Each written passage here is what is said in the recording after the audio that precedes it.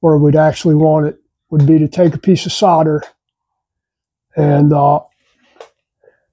take a piece of clay or a piece of tape, duct tape, lay it across there, and you want the solder all the way up to the edge of the piston. Then you put the cylinder head on and roll it through, and then pull it off and actually measure the solder with your dial caliper is the best way to do it. Yeah, hell, we're 75 thousandths off, plus the difference in the cylinder head, so it could be much improved over what it is, but like I said, there's not a whole lot we can do about it without machining the cylinders down. And really, that's about it. I'll check the other one probably tomorrow.